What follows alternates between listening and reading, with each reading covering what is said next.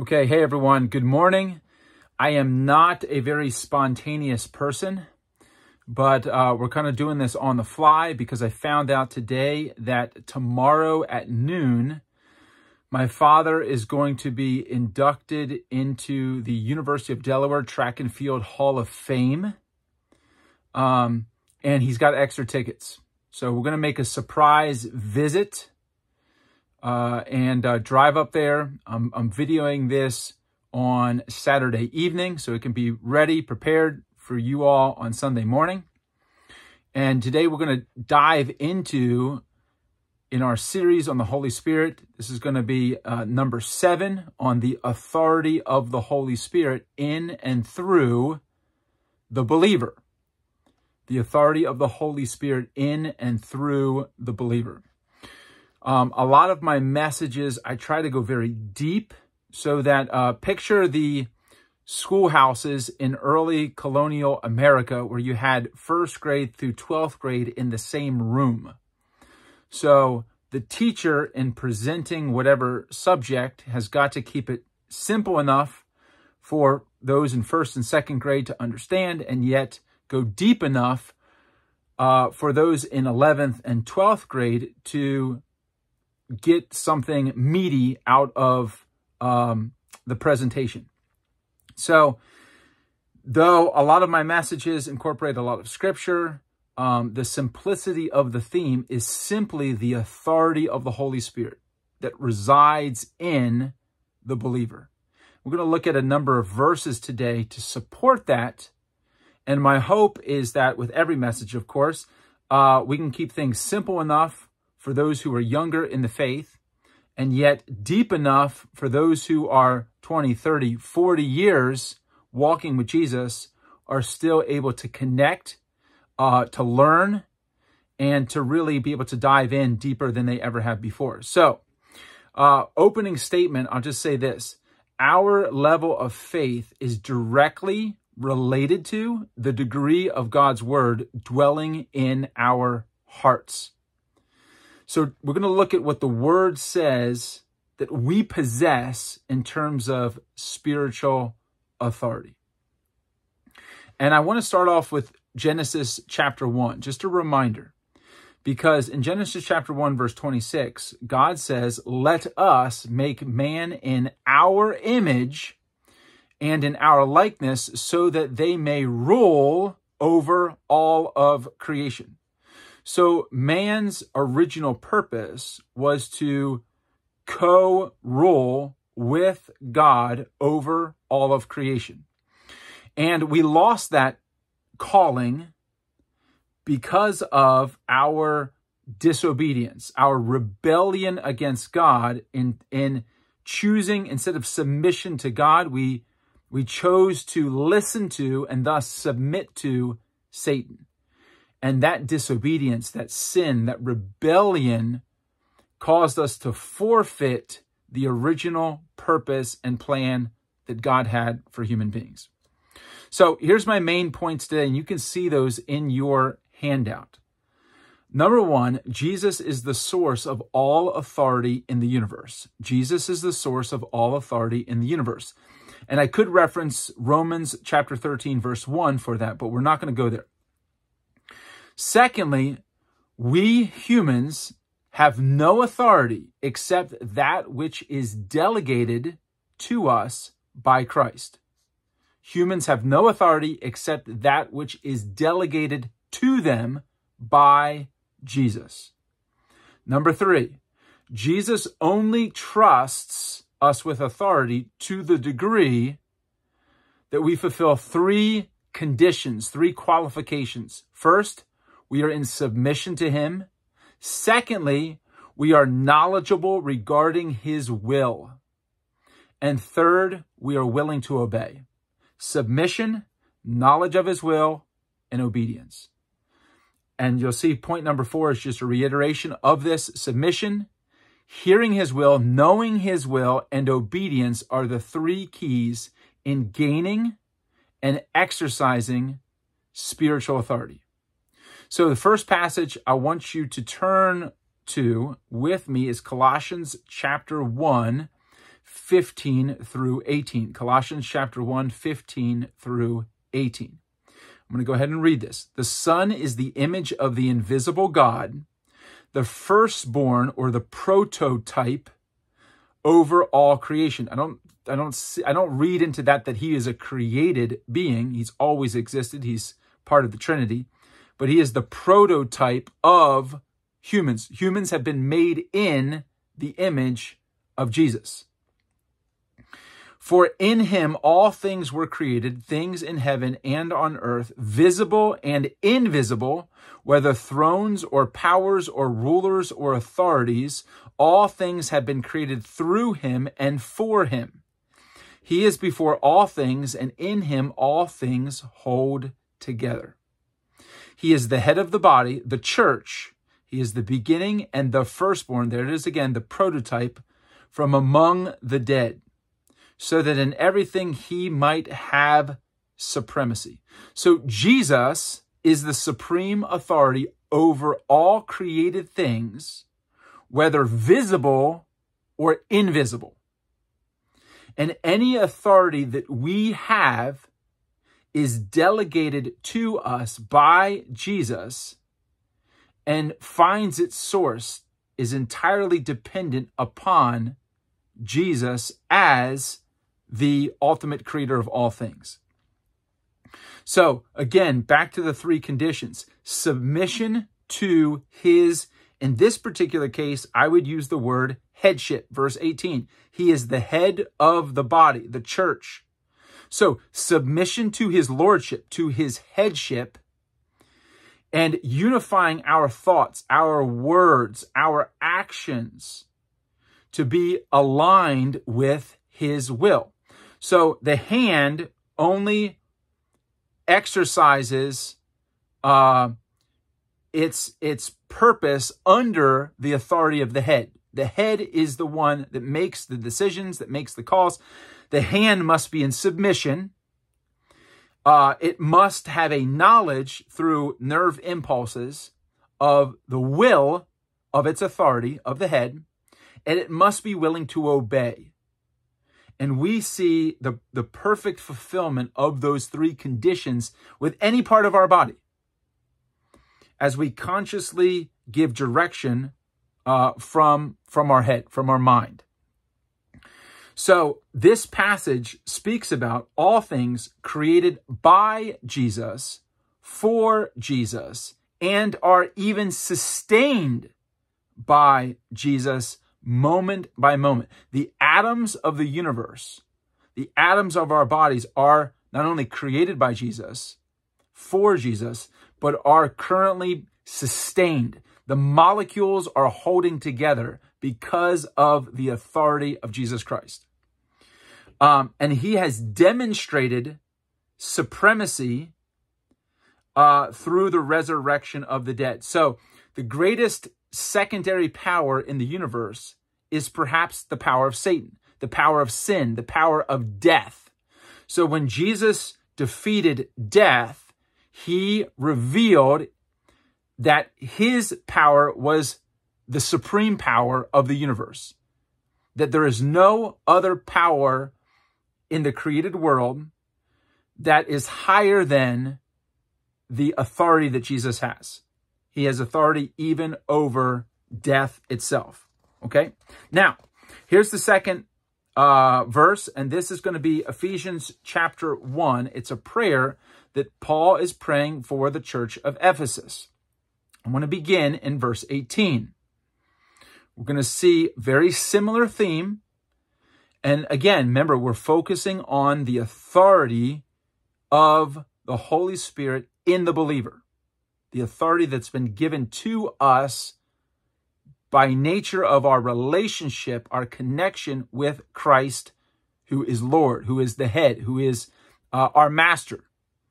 Verse 18, Ephesians 1:18. I pray that the eyes of your heart may be enlightened in order that you may know the hope to which he has called you, the riches of his glorious inheritance in his holy people, and his incomparably great power. It's incomparable. Great power for us who believe. That power is the same as his mighty strength, which he exerted when he raised Christ from the dead and seated him at the right hand in heavenly realms. So we're talking about the resurrection power used to raise Christ from the dead. And he is now far above all rule and authority, power and dominion, and every name that is invoked, not only in the present age, but also in the one to come. And God has placed all things under his feet and appointed him to be head over everything for the benefit of the church, which is his body. And I'll stop there. So again, our 4 basic principles. First, Jesus is the source of all authority in the universe.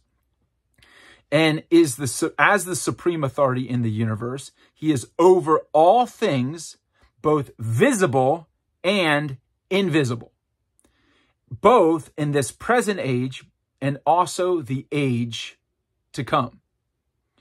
And we humans have no authority, have no power except that which is delegated to us by Jesus. He is the source. Jesus is the head of the church. The church is Jesus' body. If you'll look in verse 22, it says, God has placed all things under Jesus' feet.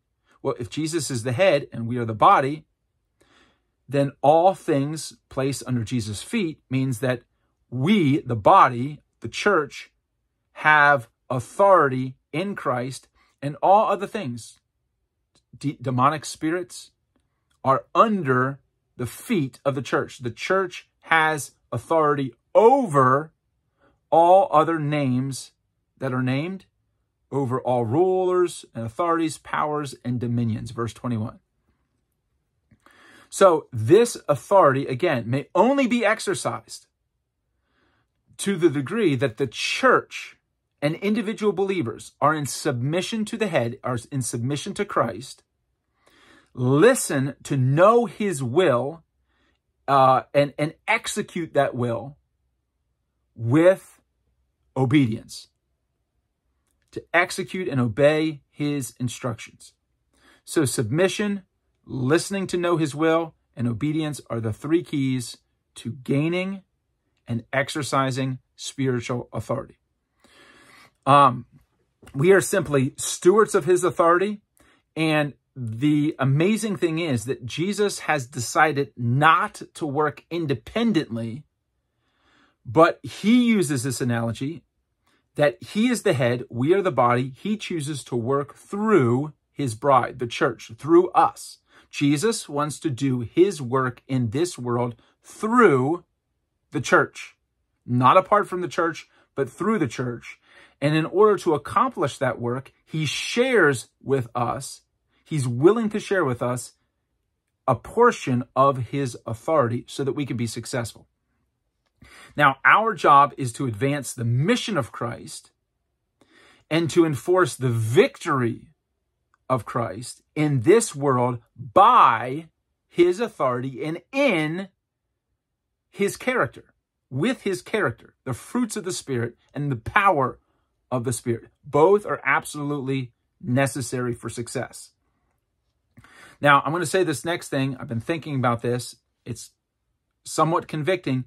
Many problems exist in the world, in the church, and in our own lives because we permit them. We permit them to exist because we fail to do anything about it. We fail to exercise the authority that Jesus has given us through the Holy Spirit because of our connection with the head, because we are his body. And let me give you an example of this. I was just thinking about a policeman. So a policeman in and of himself has no authority. The moment he takes off the uniform, the moment he takes off the badge, and he becomes a civilian and he goes home, he has no authority.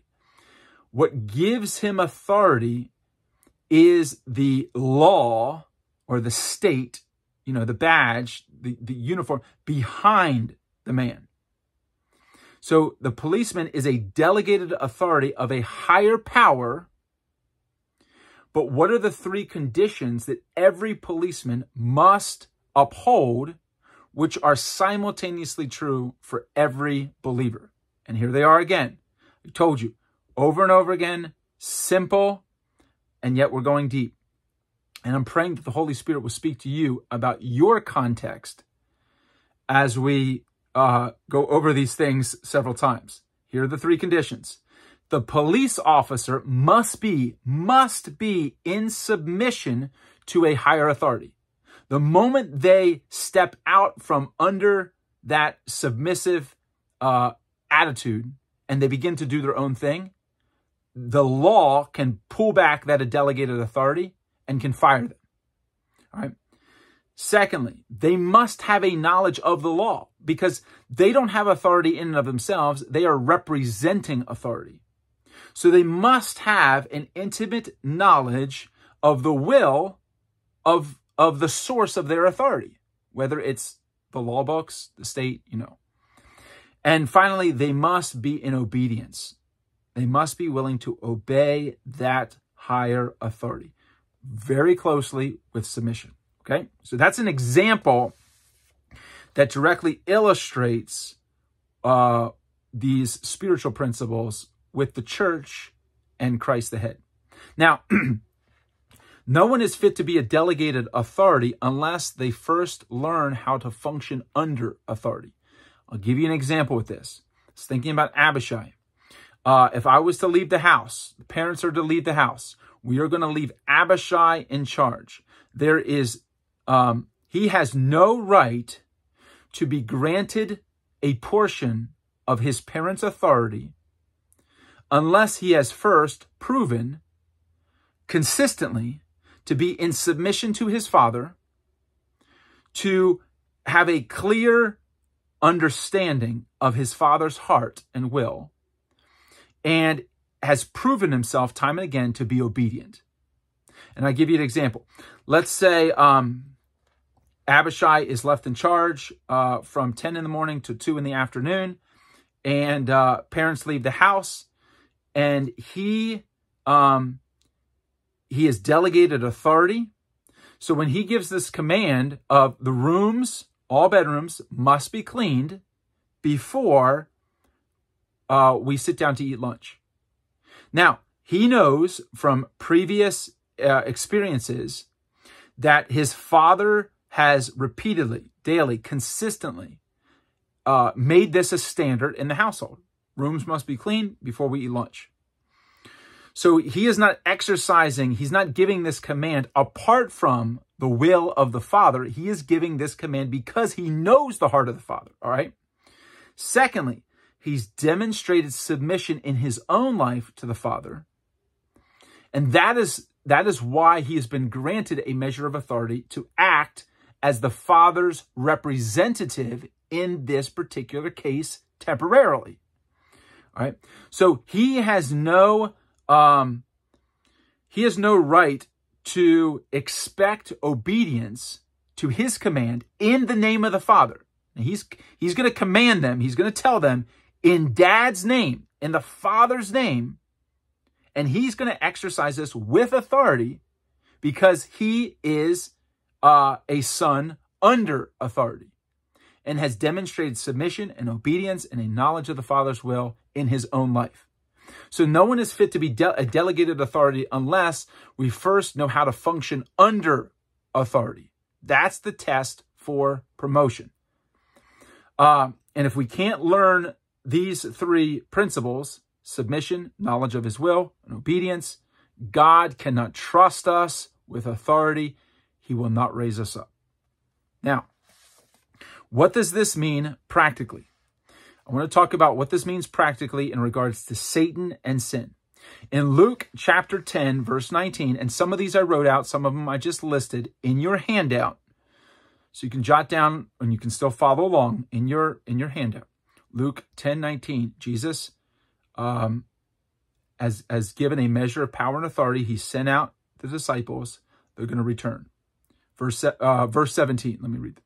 The 72 disciples returned with joy and said, Lord, even the demons submit to us in your name. They had authority over demonic spirits. And Jesus replied, yes, I saw Satan fall like lightning from heaven. and I have given you authority to trample on snakes and scorpions and to overcome all the power of the enemy. Nothing will harm you. Jesus gave his disciples authority over all demonic spirits, over Satan himself. And we see this in the next passage that I listed. James chapter 4, verse 7. Submit yourselves to God. There's the submission piece. We must be under authority to exercise authority. The only authority that exists is found in Jesus as its source. Any authority that we are able to operate in is delegated to us. We've got to earn it. It comes from relationship with the head, but simply because we've made a profession of faith and we've been born again does not necessarily mean, just because Abishai is my son, does not mean if his behavior is one of inconsistency, of half the time he's disobedient, he's rebellious, he doesn't obey, he is not going to be a candidate that I'm going to choose another child to raise up to delegate my authority in my absence. Same is true with us. Submit yourselves to God.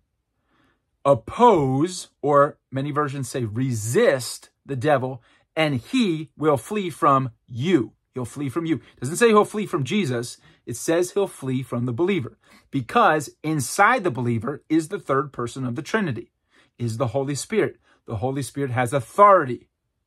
When we are in right relationship with the Holy Spirit, when we are in submission to God, and we resist the enemy, we oppose Satan, he must flee, because we are exercising the same authority that Jesus had, that was resurrection authority from the dead, is being exercised through us toward the enemy. And the enemy has to obey. All names, all powers, all dominions, all authorities are under the feet of Christ. Who is the body? Who are the feet? We are, the church. Jesus is the head. The church is the body. All demonic spirits under the feet of the body. The key is we must be under authority to receive and exercise authority. Now, again, let me reemphasize this. I believe that many times conditions exist because we permit them to exist. We often wait for Jesus to do something, but the head has no power to execute its authority. It relies upon the body to execute the mission. And so Jesus, in a desire to incorporate us, goes back to Genesis chapter 1. Remember, we are called to be co-heirs, co-rulers with Jesus over all of creation. So Jesus is training us. He's training us now to co-rule over all created things by limiting the extent to which he acts and choosing instead to exercise authority through his body, the church. So we often wait for Jesus to do something while he is waiting for us to get in alignment with him, to cooperate, submission, alignment with his will, obedience, and to exercise the delegated authority that is available to us. Ephesians chapter 4, verse 27 says, do not give place. That word place means territory. It means space. Don't give territory to the devil. Oftentimes, we will make a covenant with Satan, a covenant of agreement, because we permit a certain sin. We've allowed a certain thing into our life, into our house. We don't resist it. If we resist Satan, he will flee. But we don't resist. We allow the demonic realm access through compromise, through worldliness, through sin, through disobedience. We permit many problems to exist because we refuse to do anything about it.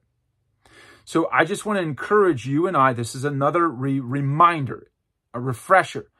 Don't settle for less. We don't need to settle for defeat. We have delegated authority over all powers of the demonic realm.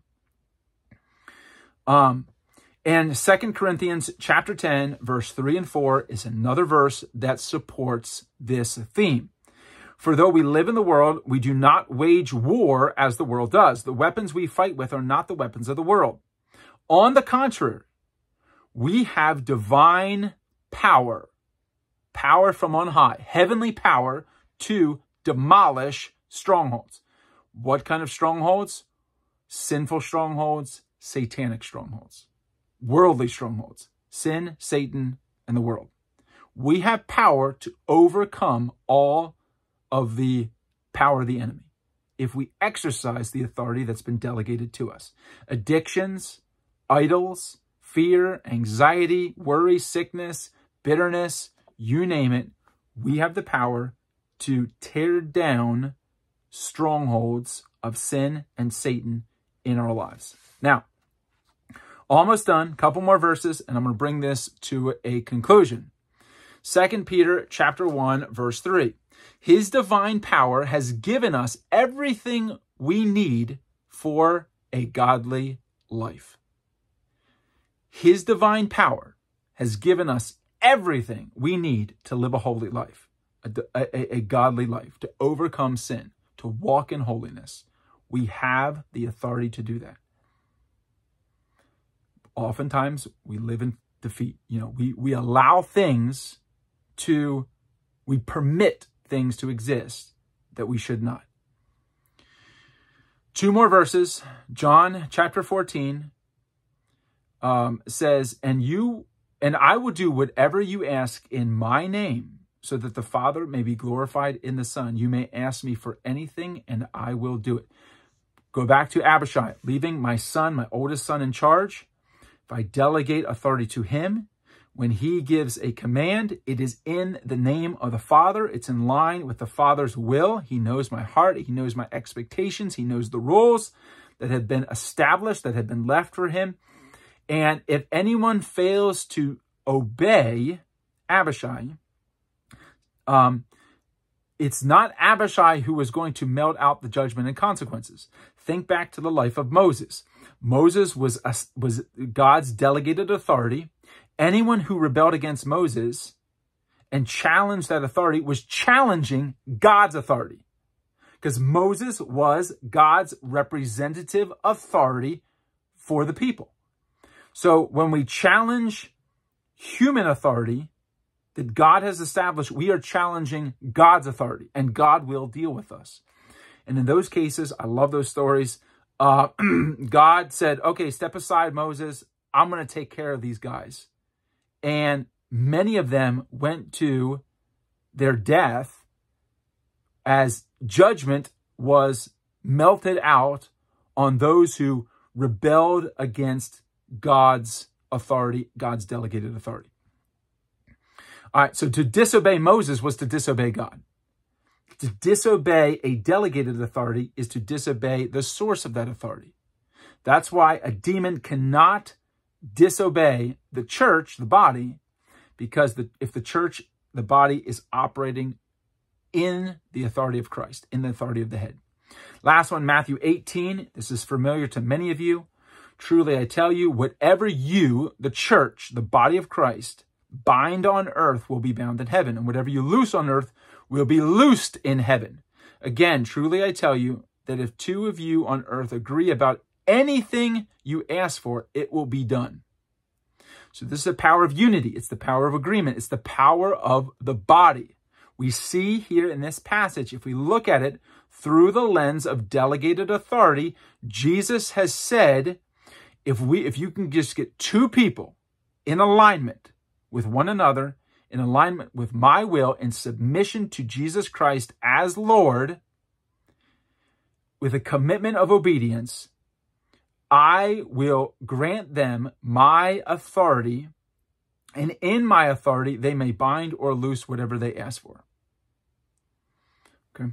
So we see the power of the church here. And here are I don't know if I included these in the handout or not, but here's just a couple questions as we bring this to a close. Are you in submission to God's authority?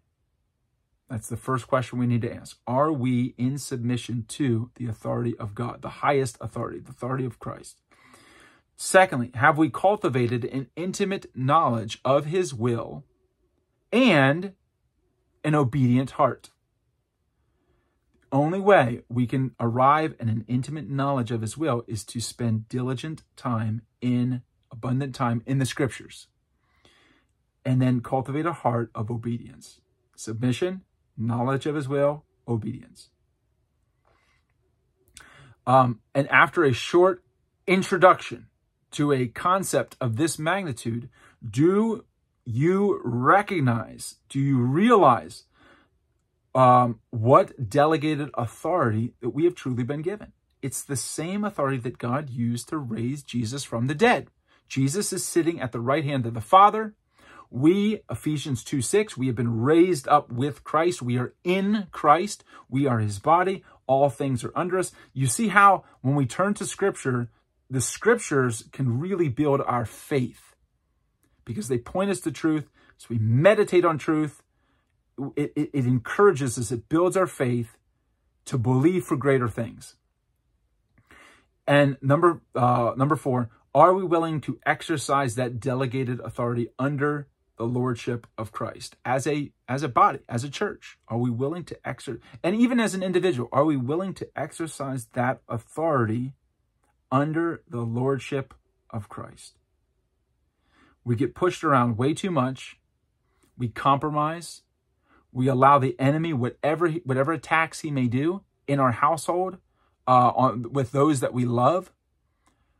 We should be the master of our house, and every house, every marriage, every environment that we set foot in, we should claim for Jesus Christ and exercise the authority that we have been given over any territorial spirits that may try to intervene.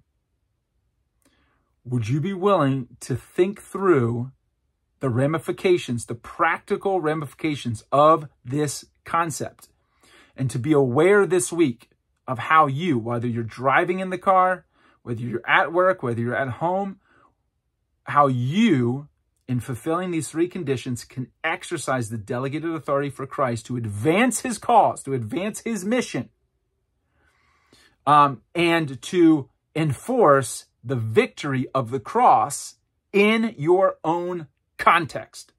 That is the calling of every believer. That is the calling of Livingstone Community Church in this community. Are you willing to embrace it? Let's pray.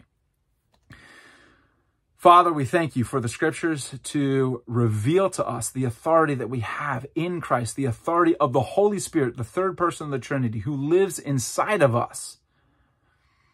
We pray that you would incline our heart to fulfill these conditions of submission, of knowledge of your will and obedience, and that through, not perfect, but through our willingness to engage in those things and to allow you to continue to work in us to improve, to mature in those 3 areas. We pray that you would impart upon us as a church, as us as believers, us as married couples, as families, the authority, the resurrection power authority of Christ. And that we, in alignment with your will, can exercise that authority over all things that arise from sin and the curse of sin, as well as over all things demonic or satanic in our lives. We put up with too much for too long. Open our eyes and reveal to us, give us discernment to reveal to us where and in what and with who we can exercise this authority for the glory of God and for the advancement of your cause and your mission here in Colonial Beach. We thank you and we praise you, and we pray these things in Jesus' name. Amen and amen. All right. God bless.